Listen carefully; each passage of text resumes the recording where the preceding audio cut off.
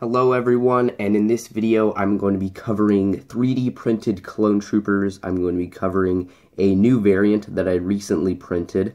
I'm going to be covering this older variant that I reviewed on the channel over a year ago, as well as Lego's variant. I'm going to be comparing and contrasting the different variants, as well as coming to a final conclusion as to the pros and cons of 3D printing different kinds of Lego elements, as well as the full design process for all of these figures.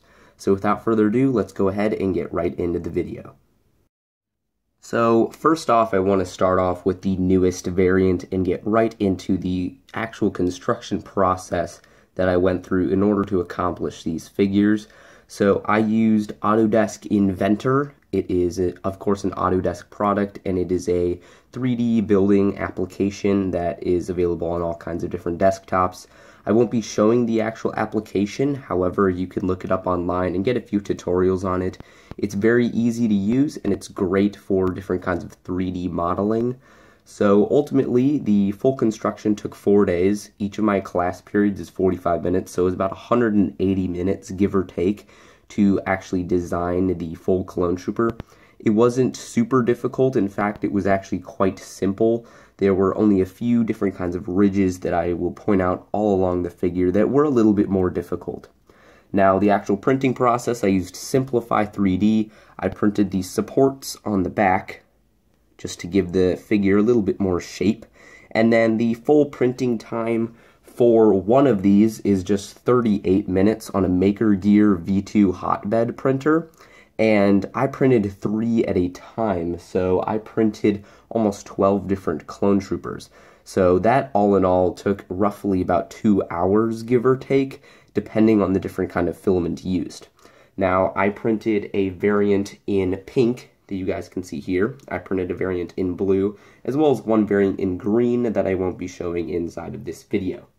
Now, as far as the final print goes, you can see that there are some supports on the back, like I mentioned prior, just to give some shape to the actual figure. And it printed like this, so the hand would be sticking up, and I could get as much detail on the face as I possibly could. Just a quick look there. And then afterwards, I took the supports off. They're not a permanent thing, and you can see the backside. Now, the most obvious thing about the backside is, of course, that this is a hollowed out area, and that's because the supports are unable to generate a fully enclosed area right along here if I have the supports. However, if I hadn't included the supports, there's a very high likelihood that this arm right here and this arm right here wouldn't have come out very well. I could have, of course, put both of the arms downwards, but I wanted one arm to be standing upwards so that it could fire a weapon or something like that. Some of the hands on many of the prints messed up as well. You can see some of the extruder marks along those, but the detail was accomplished quite well. Now, the actual printing heat of this actual print, it was 220 degrees Celsius for the extruder, and it was 70 degrees Celsius on the hotbed. So it had a very high printing temperature, and I also used PLA filament. Now, if I had used ABS filament, that wouldn't have made much of a difference. It would have just created a much sturdier clone trooper. It probably would have had a little bit more weight to it. PLA is a much lighter, and it's a much less costly material, which is why that's what my school typically uses. But overall, this is a great improvement from the last model, which is what we'll be getting into right now. This right here, guys, is the older model that I have. Now, the older model has its differences, and it also has its similarities to the other model. The largest difference is that this one actually has a rotating head, so there's an actual helmet piece that prints separately. I also only printed one of these, but there is one thing to note, that the legs and the hands are quite brittle. As far as constructing this figure, I used AutoCAD, which is another Autodesk product, and it's not as good for 3D modeling. I think that could have definitely compromised a lot of the results of this actual print. Now, as far as the sturdiness goes, it was printed on a MakerBot replicator printer, and that printer is much more expensive than a Makergear V2, which is what I used to print the other one. However, it is known to have its problems. So placing them side by side, this one aesthetically looks much better. However, this one does have the head movement capability, which is quite unique to that figure. But overall, this one is just way better. You can see that it's a much cleaner design. This one has a much wider head. And this is basically when I was just starting to learn how to use the applications. However, right here, this is me more understanding the actual process and using a much better software tool in order to develop the full figure. Now, I'm going to move this one out of the way since it's obviously not the best, and I'm going to move in the actual Lego Clone Trooper.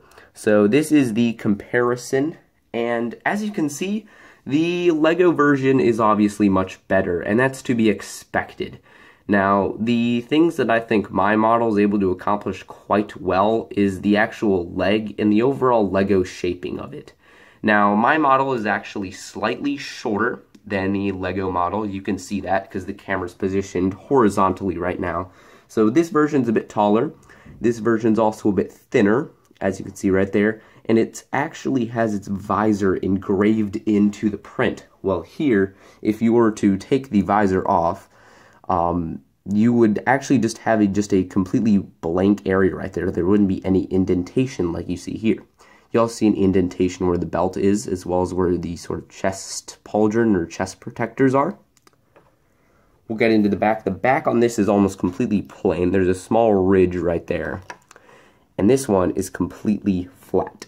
You'll also notice there are two stud holes right here. They actually don't connect to any actual studs themselves. And this, of course, has 4, so that a figure may be able to sit down.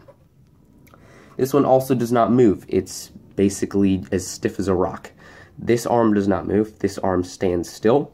And, of course, the feet do not move either.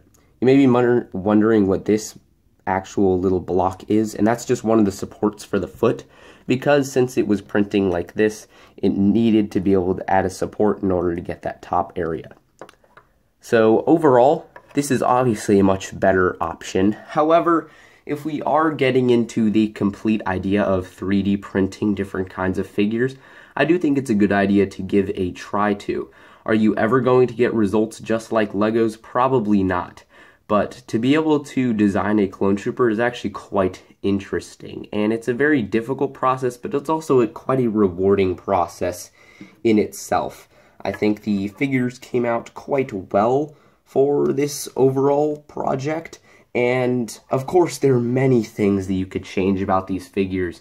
And if you wanted to, you could paint them, customize them, do whatever you wanted with these figures. Overall, though, I think it was a fun project. Are you ever going to get as close to Lego's variants? Like I said, probably not.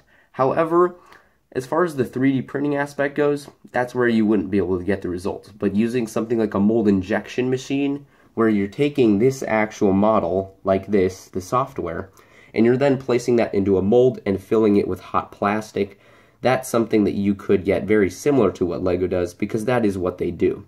So with that, it would just be about projecting the design correctly and getting all the dimensions right. That's what brands like Clone Army Customs will do, as well as Lego themselves. Overall, though, this was a fun project. Hope you guys enjoyed it. It's obviously a huge improvement from this, which was a year ago, about maybe 15 months ago I printed that one. So this is a fairly large upgrade, except of course the helmet movement there. But hopefully you guys enjoyed this video. If you have any questions about 3D printing in general, 3D printing different kinds of Lego elements, or maybe just any tips or pointers on how to do that, please do put them in the comments below. Also, there's a full review that was from a very long time ago where I have a high-pitched voice in the description below, or you can just simply look up 3D printed clone trooper. It's got just about 1,000 views, which is quite high for my channel, but it entails everything more specifically about this figure. So thank you all for watching, and I'll see you all in the next one. Thank you.